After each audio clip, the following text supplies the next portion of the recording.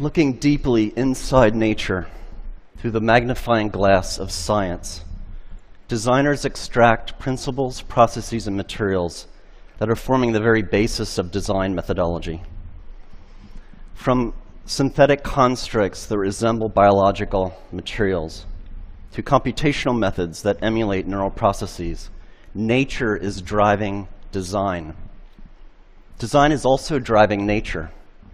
In realms of genetics, regenerative medicine, and synthetic biology, designers are growing novel technologies not foreseen or anticipated by nature. Bionics explores the interplay between biology and design. As you can see, my legs are bionic.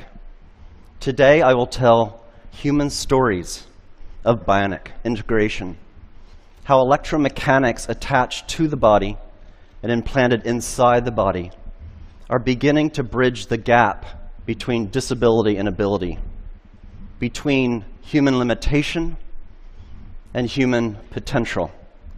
Bionics has defined my physicality. In 1982, both of my legs were amputated due to tissue damage from frostbite incurred during a mountain climbing accident. At that time, I didn't view my body as broken. I reasoned that a human being can never be broken. Technology is broken. Technology is inadequate. This simple but powerful idea was a call to arms to advance technology for the elimination of my own disability and ultimately to the disability of others. I began by developing specialized limbs that allowed me to return to the vertical world of rock and ice climbing. I quickly realized that the artificial part of my body is malleable, able to take on any form, any function. A blank slate for which to create perhaps structures that could extend beyond biological capability. I made my height adjustable. I could be as short as 5 feet or as tall as I'd like. So when I was feeling badly about myself, insecure, I would jack my height up. But when I was feeling confident and suave, I would knock my height down a notch just to give the competition a chance. Narrow wedge feet allow me to climb steep rock fissures where the human foot cannot penetrate, and spiked feet enabled me to climb vertical ice walls without ever experiencing muscle leg fatigue.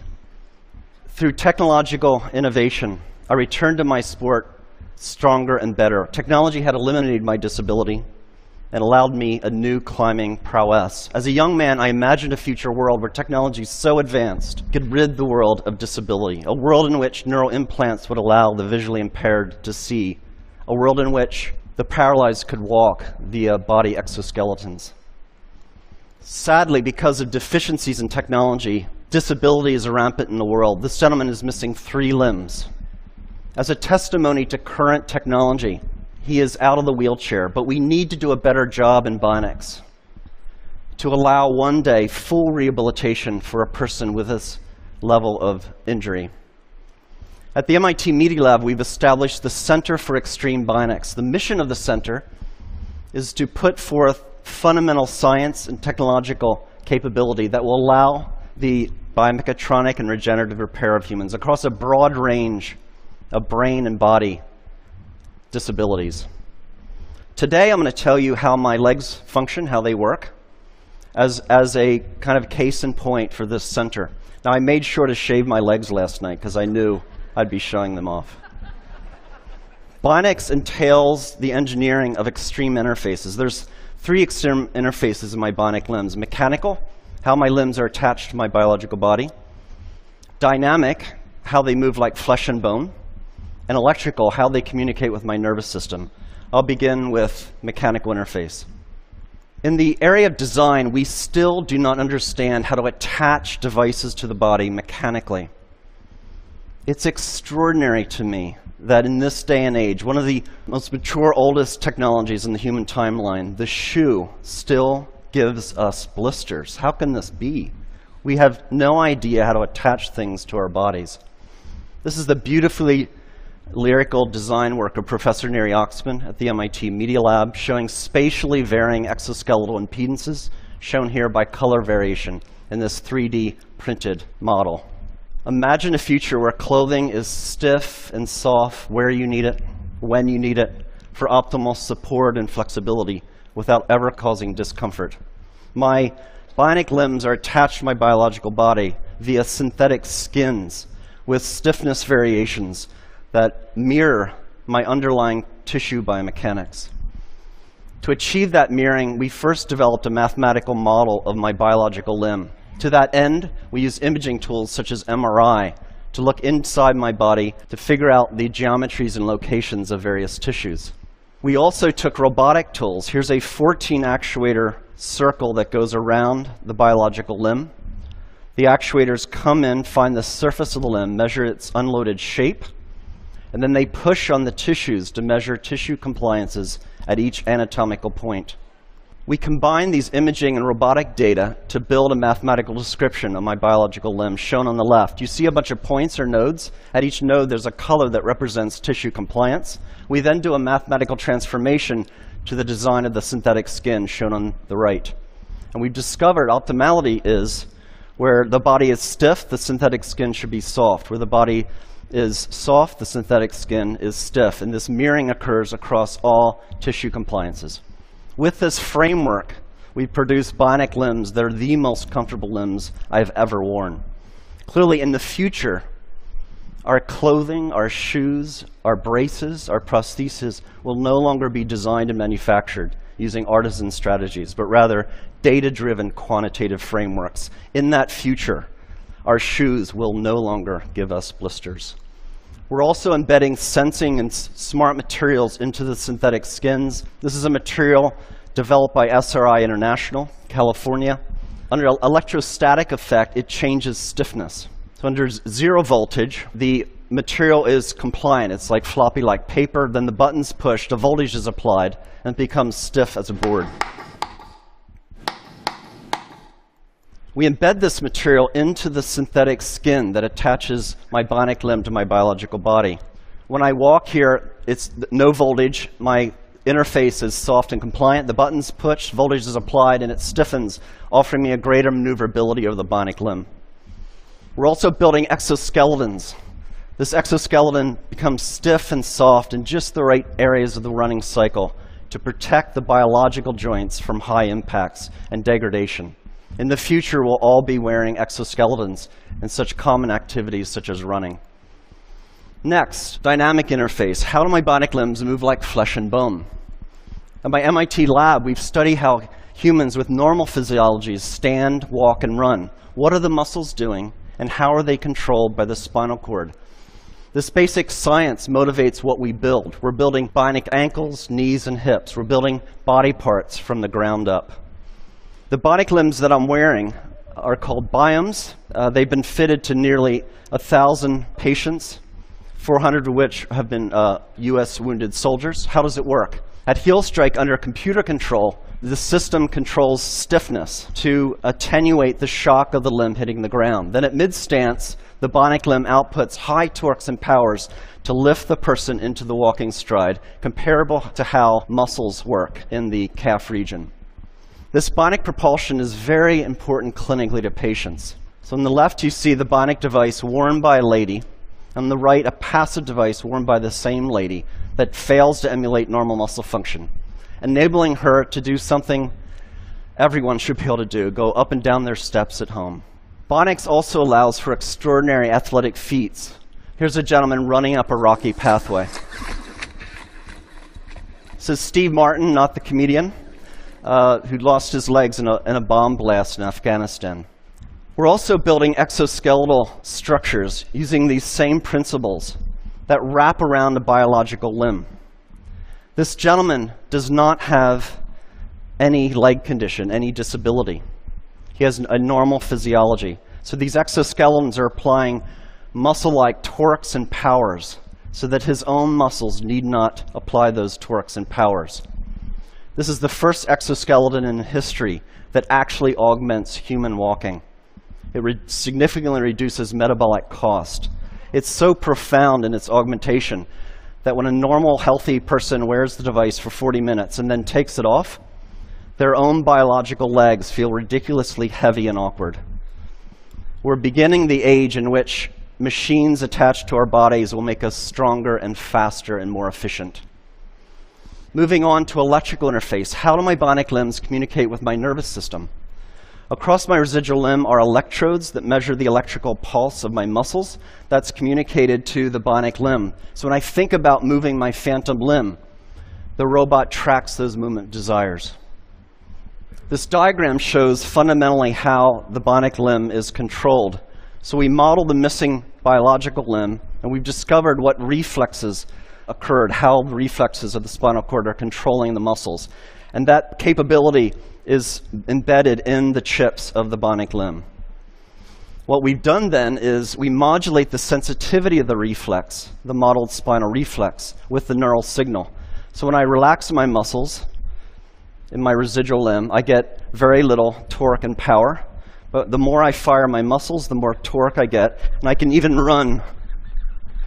And that was the first demonstration of a running gait under neural command. Feels great.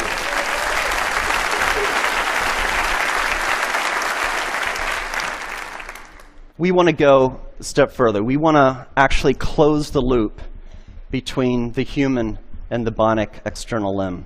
We're doing experiments where we're growing nerves, transected nerves, through channels or microchannel arrays. On the other side of the channel, the nerve then attaches to cells, skin cells and muscle cells.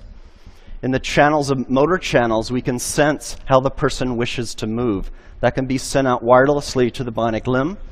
And then sensors on the bionic limb can be converted to stimulations in adjacent channels, sensory channels. So when this is fully developed and for human use, persons like myself will not only have synthetic limbs that move like flesh and bone, but actually feel like flesh and bone. This video shows Lisa Millette shortly after being fitted with 2 bionic limbs. Indeed, Bionics is making a profound difference in people's lives. Oh my God. Oh my God, I can't believe it. It's just like I've got a real leg. Now don't start running. Now turn around and do the same thing walking up. Walk up, get on your heel to toe like you would normally just walk on level ground. Try to walk right up the hill. Oh my God. Is it pushing you up? Yes, I'm not even, I can't even describe it. It's pushing you right up. Next week, I'm visiting the centers. Thank you. Thank you. Thank you. Next week, I'm visiting the Center for Medicare and Medicaid Services, and I'm going to try to convince CMS to grant appropriate code language and pricing so this technology can be made available to the patients that need it. Thank you. It's not well appreciated, but over half of the world's population suffers from some form of cognitive, emotional, sensory, or motor condition. And because of poor technology, too often conditions result in disability and a poorer quality of life. Basic levels of physiological function should be a part of our human rights. Every person should have the right to live life without disability if they so choose. The right to live life without severe depression. The right to see a loved one in the case of seeing impaired. Or the right to walk or to dance in the case of limb paralysis or limb amputation. As a society, we can achieve these human rights if we accept the proposition that humans are not disabled. A person can never be broken. Our built environment, our technologies are broken and disabled. We, the people, need not accept our limitations, but can transcend disability through technological innovation. Indeed, through fundamental advances in bionics in this century, we will set the technological foundation for an enhanced human experience, and we will end disability. I'd like to finish up with one more story, a beautiful story. The story of Adrienne Haslett Davis. Adrienne lost her left leg in the Boston terrorist attack. I met Adrian when this photo was taken at Spaulding Rehabilitation Hospital. Adrian is a dancer, a ballroom dancer. Adrian breathes and lives dance. It is her expression. It is her art form. Naturally, when she lost her limb in the Boston terrorist attack, she wanted to return to the dance floor. After meeting her and driving home in my car, I thought, I'm an MIT professor. I have resources. Let's build her a bionic limb to enable her to go back to her life of dance. Brought in MIT scientists with expertise in prosthetics, robotics, machine learning, and biomechanics. And over a 200-day research period, we studied dance. We brought in dancers with biological limbs, and we studied how do they move? What forces do they apply on the dance floor? And we took those data and we put forth fundamental principles of dance, reflexive dance capability, and we embedded that intelligence into the bionic limb. Bionics is not only about making people stronger and faster. Our expression, our humanity, can be embedded into electromechanics. It was 3.5 seconds between the bomb blasts and the Boston terrorist attack. In 3.5 seconds, the criminals and cowards took Adrian off the dance floor. In 200 days, we put her back. We will not be intimidated, brought down, diminished, conquered, or stopped by acts of violence.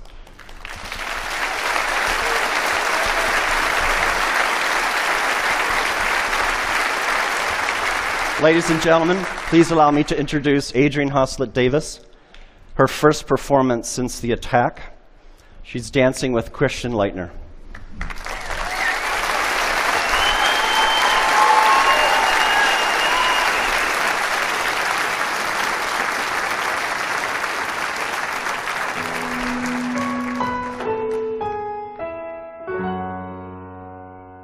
Ring my bell, ring my bells.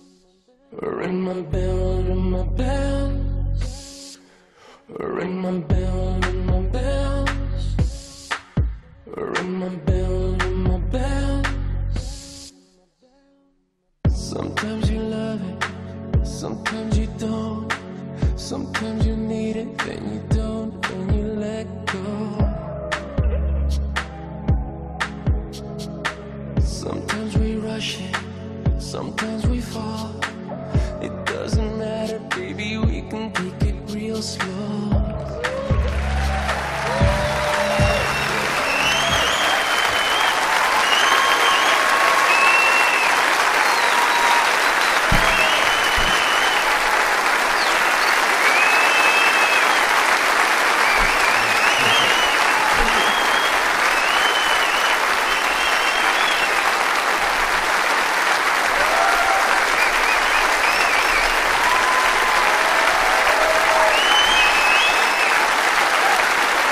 Ladies and gentlemen, members of the research team, Elliot Rouse and Nathan Bertartzi.